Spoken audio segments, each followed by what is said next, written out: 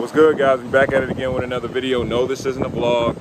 This is a motivational minutes video, but sometimes I do come out here in Sarasota from time to time. I like to see the scenery, things like that. This is an extremely nice area. I like to hear the sound of the waves, but I am going to head back to the car. I don't know if you guys can hear me because of the wind. I want you guys to have a little better audio, but for the motivational minutes video today, what we're going to be talking about is believing in yourself when nobody else does, or even when you don't believe in yourself, right? So I feel like this is it's a timely video. Obviously, it's tryout season. Obviously I've heard from a couple different people. Oh, I didn't make my JUCO team. I didn't make my high school team. And this video isn't just for those people who are in school trying to make a basketball team, because like I've said before, we have viewers on this channel all the way up to the age of about 60, and they're just common misconception among younger people that, older people don't have dreams, aspirations, things they want to be in life, things they want to achieve, when that simply isn't the case. Gary Vee says this all the time, that average life expectancy gets raised every year. It's actually up in the 90s now, right? So you still have a lot of life to live, even when you are 30, 40, and 50. People still have things they still want to be later on down the line. And in fact, a lot of successful people in their businesses didn't pop off until they were in their 30s, 40s, things like that. But back to just believing in yourself. For me, it really hits home for me, because I've always had that problem. We all know that. I've been doing this for 7-8 months now. If you watch enough of my videos, you know that I've always, had a struggle with confidence, whether that be on the court or off the court. But I think that kind of started for me. I don't know if I really told anybody like this specific story, but obviously I was born in Kenner, grew up in Metairie, and moved to Atlanta around 6 or 7 when Hurricane Katrina hit. But when I was in Louisiana, living there, I was at a private school called First Baptist. And there was a teacher there. She really had it out for me, right? So she would say I was a troublemaker. I was a distraction to other kids. She tried to say that there was something wrong with me. I don't remember the specifics. My mom definitely does, because she wasn't going for any of it, right? But what this teacher used to do was, she used to sit me outside just to show you how teachers can actually affect the kids, long-term self-esteem, what they think about themselves. But she used to sit me in the hallway, and I would have to do my classwork, homework, everything in the hallway by myself.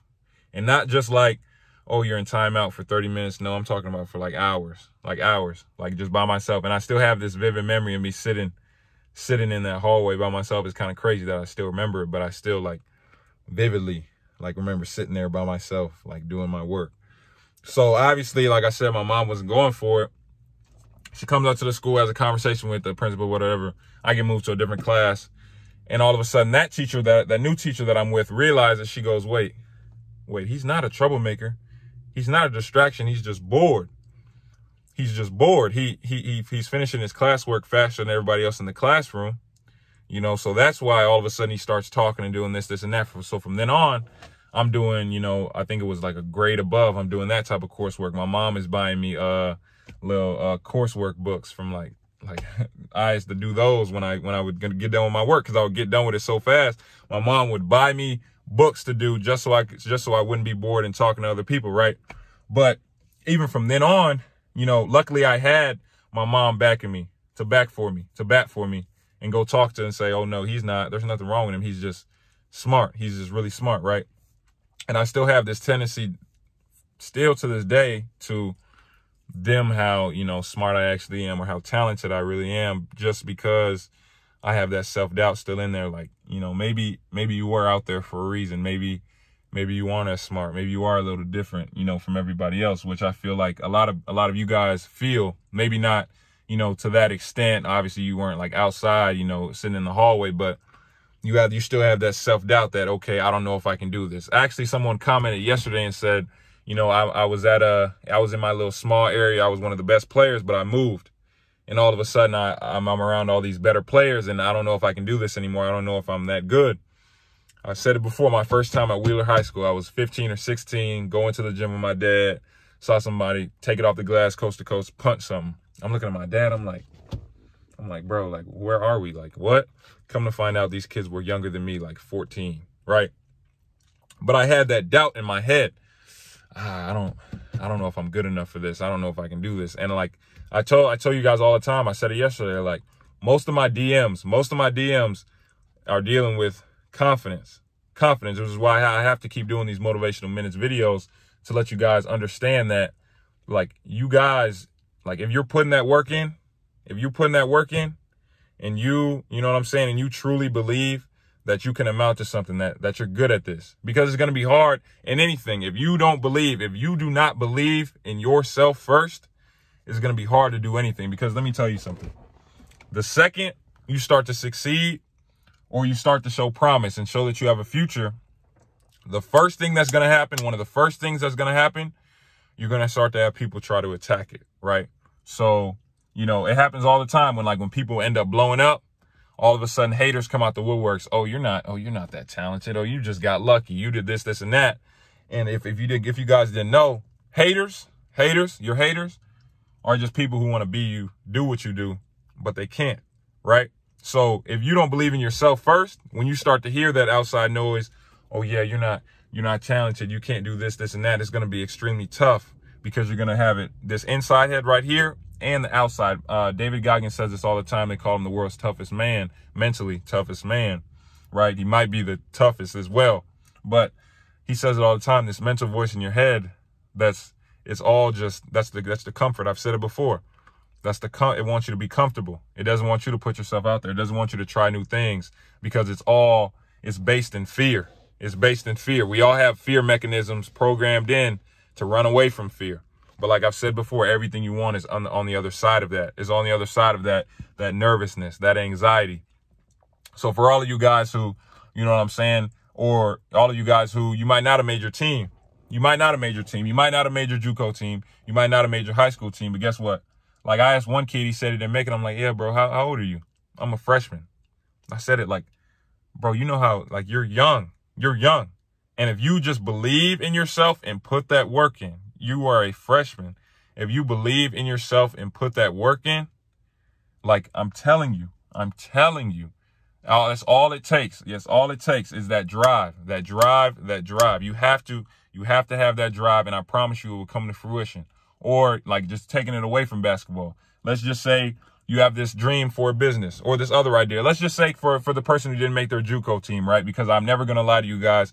You know, at a certain point, you do have to be realistic with yourself. If you are of college age, if you are about 20, 21, and basketball just isn't working out for you, you know, you do have to be realistic. I'll never tell you to go chase your dreams and then all of a sudden you're in a situation you're like behind in terms of financially, things like that, because you wanted to chase a dream, you know what I'm saying, that just isn't realistic for you anymore. So I'll never lie to you and say, okay, yeah, you can be 35 still trying to, you can be 35 who didn't play in college, still try and make it in the league. Like I'll never try and lie to you guys. But at the same time, if basketball doesn't work out, you have a purpose.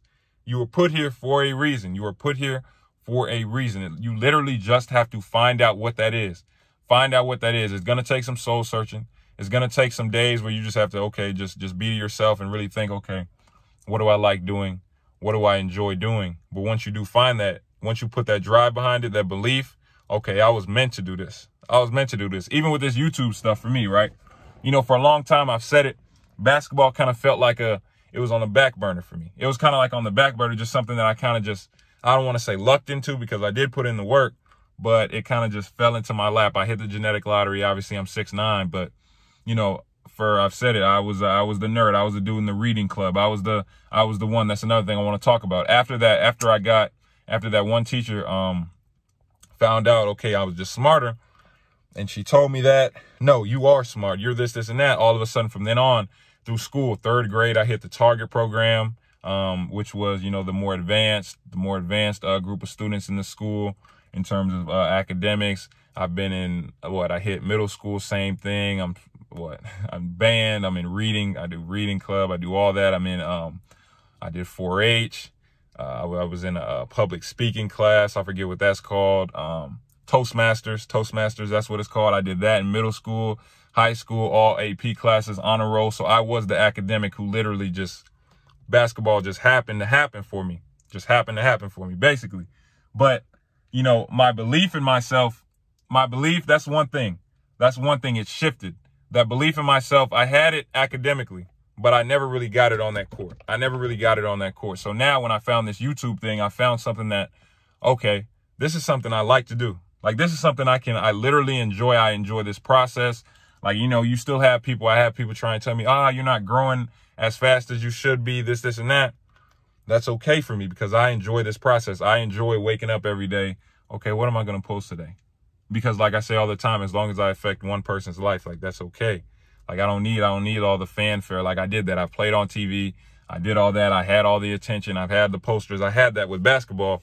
So with this is literally I'm really just trying to affect as many people as I can. But all in all, guys, like, you have to have this inner sense of belief. When no one else believes you can do it, when everyone's counting you out, when you have someone in your life who's telling you, oh yeah, you're never going to amount to nothing. You're just a distraction out here.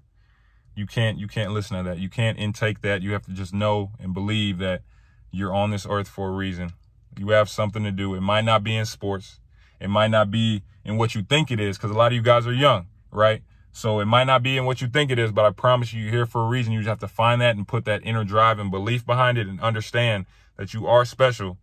You know what I'm saying? You will amount to something in life. You will. I didn't mean for this video to get too long, but one last thing. You know, I met a lot of people in my life, you know, people that aren't in, you know, great situations. And it's really a struggle, especially because when people don't understand, like, a lot of people, they don't do the things that they do just because they want to. They do it out of survival. They need to survive, right? So I try to tell this one specific person, like, bro, you know what I'm saying? I don't care how hard it gets. I don't care how hard it gets. Make the right decision. Don't go down that other path. Just believe. Just keep believing. Do things the right way, and I promise you, it will come out, you know, the right way for you. Like, just keep working.